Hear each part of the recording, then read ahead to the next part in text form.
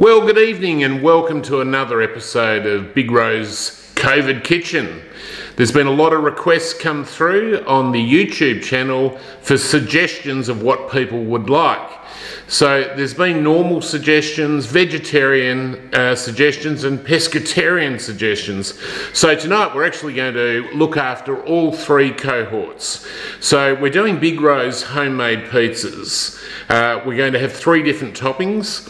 We're doing a potato, rosemary and sea salt with a little bit of olive oil. We're also doing a Italian sausage or cacciatore that's got a little twist on the normal. And last but not least, we're doing a garlic prawn pizza. Now I don't know about you, but I struggle to find good pizza around our local area, and it's so much easier to make your own, and the dough is absolutely simplistic. I use a Jamie Oliver's dough, which has a bit of fine semolina flour, which gives a very good crunch in the base. But anyway, let's get into it, and we'll do our three different pizzas tonight. So to all of you, cheers, enjoy the show, and make sure you subscribe at YouTube. Thank you. So commence with your baker's flour and semolina flour. Now this recipe I got from Jamie Oliver. We're adding dried yeast, salt, and then most recipes call for sugar to activate the yeast. I'm actually using Beechworth honey for this recipe. Gives a lovely taste to the dough once cooked. So we're going to mix this up. You could use your hands and knead the dough for about 10 minutes. I'm using a KitchenAid with the dough hook. And now we're going to make our tomato sauce for the pizza. So we've got 1 clove of garlic going in, olive oil, a finely diced onion. I'm just going to saute that off very quickly till the onion and garlic have softened. And we would also add a little basil at this stage if we had any, but I forgot to buy it. So adding a can of chopped tomatoes and also a little bit of sugar always when you're cooking with tomatoes. So you've got a bit of tartness in the tomato. You won't taste the sugar, but it will take away the tartness. So our dough's risen for about half an hour. It's doubled in size. And this recipe that you'll get up on the website makes 6 small pizzas, and I'm now just shaping them into 6 balls, and we'll just put those to the side to double in size while we prepare the ingredients. So the first pizza we're doing is a garlic pizza with Australian tiger prawns.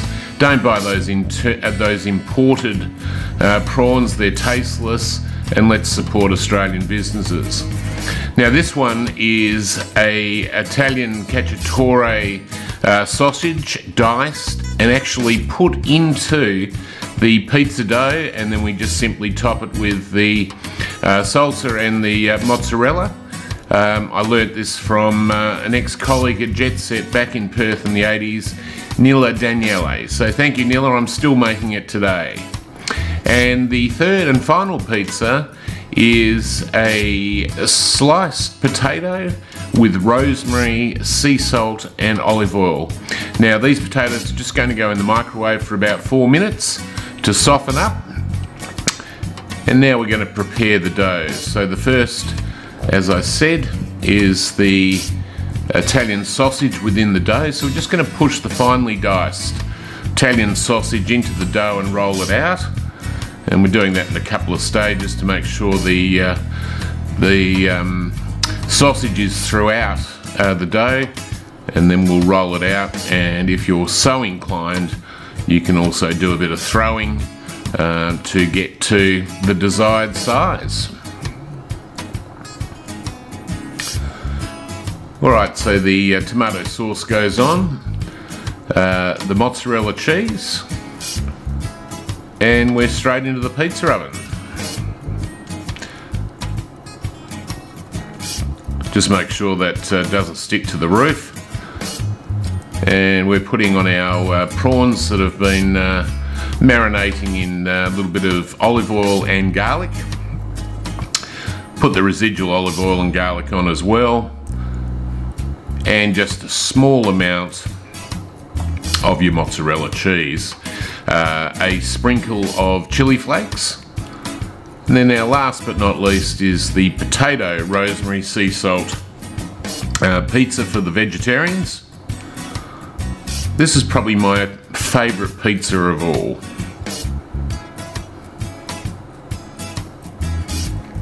So distribute the cooked potatoes, add some freshly cut rosemary, sea salt and olive oil, and into the pizza it goes, into the pizza oven, and there we have the finished product.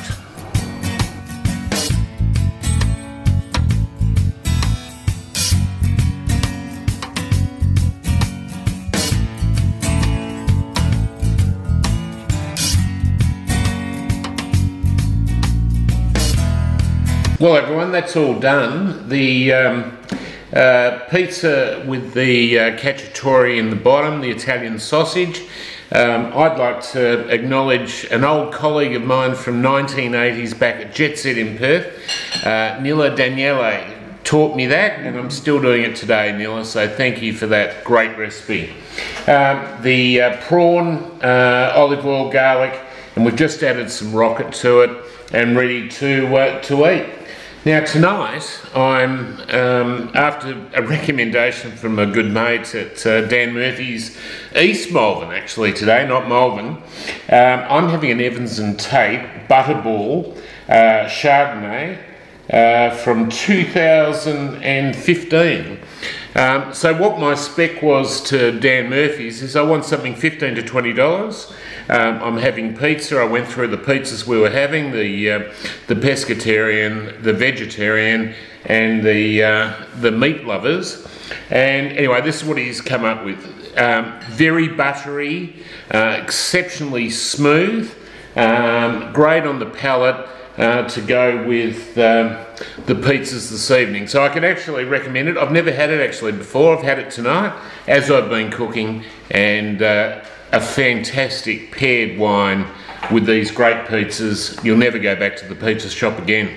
As always, thanks for watching Big Rohs Kitchen, and don't forget to subscribe, and it's free. Thank you. Good night and cheers.